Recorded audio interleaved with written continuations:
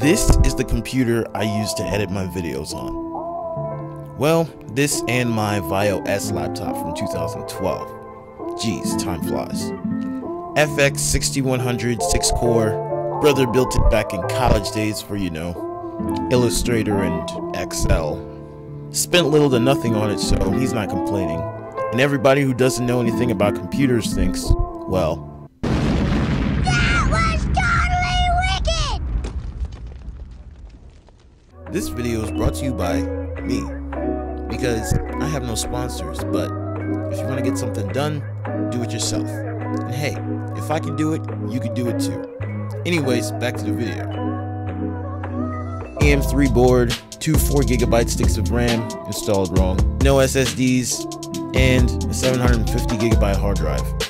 He was never a hardcore gamer, only contemplating getting a card, until my dad got fed up with his MacBook Pro 2009 and bought an MSI GTX 1050 Ti solely to enjoy X-Plane 11 or Flight Simulator X on Windows.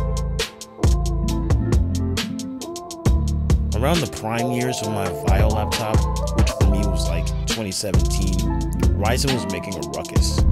I never had great expectations for it being an Intel guy. Then my laptop started to go out on me. This happened a lot actually.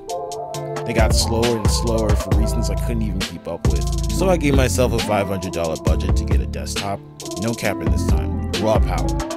Or whatever I could get for $500. So I did my research.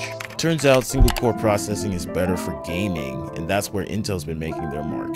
Multi-core processing is better for editing and content creation work, and that's where AMD has been making their mark with the Ryzen series chips. I'm not the biggest gamer unless the opportunity really presents itself, such as at a house party or in Walmart. I never liked the idea of paying monthly for games or cloud gaming, but dang, why is everything about gaming? I just want a fast, powerful machine that can handle anything I throw at it. Doesn't have to be portable. In 2014, I thought technology had it, and you guys really knew what you were talking about, and I could actually do that, but I was wrong. No compromises. I'm doing this. I'm getting a desktop. But dang, why have I always grown up thinking that to get power, even for editing or anything, I would need a gaming computer? That's kind of mixing matters, isn't it? Gaming, desktop, workstation? Intel chips boast higher bench scores for gaming, but they cost more. Ryzen chips have slightly lower gaming bench scores, but better workstation bench scores for less money. Options for a $500 Intel build for someone that's not even a real gamer are slim to none. How do I get a fast computer without a graphics card or having to build the whole thing myself? Enter the Barebones. This way, I save money by not buying a PC with a graphics card already installed in and driving up the price tag. And I can option it out with other high quality components that would otherwise be lackluster if the graphics card were included in a $500 build.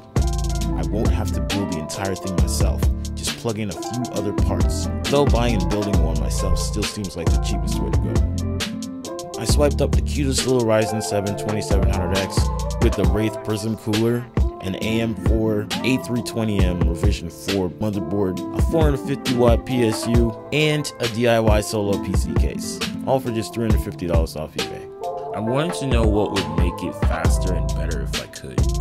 I thought DDR4 memory was like a big upgrade from my old setup, but the speed of memory has rather little impact to overall performance compared to the amount of memory. It wouldn't make much difference if I had 2100 memory or 3600 memory, because 3600 memory is really expensive. Unsurprisingly, with a 2700X and 1050 Ti, it's virtually no match for my homie's i7 7700K and GTX 1080 build that I've envied since he got it. But he was running a SATA SSD, which I've known for some time now are much slower than M.2 drives.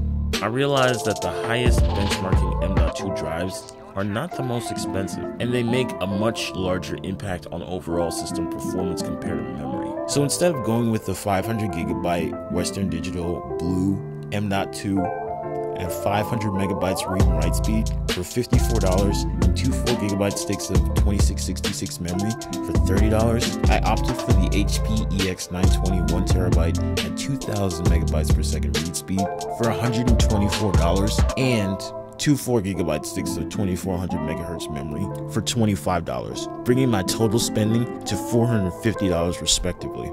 Just look at these virtual benchmarks of my new build compared to my older computers and my homie 7700K build. Sure, his is better for gaming, but I'm not a crazy game head, and not only can I actually game on my machine, but my workstation outperforms his for a fraction of the price. So I still get to play on my favorite last gen AAA titles, and I can edit and make content for you guys a lot faster than anyone else I know. Anyways, that's it for the video, guys. Thanks for watching. Hope you guys liked it. Comment and subscribe. Ciao.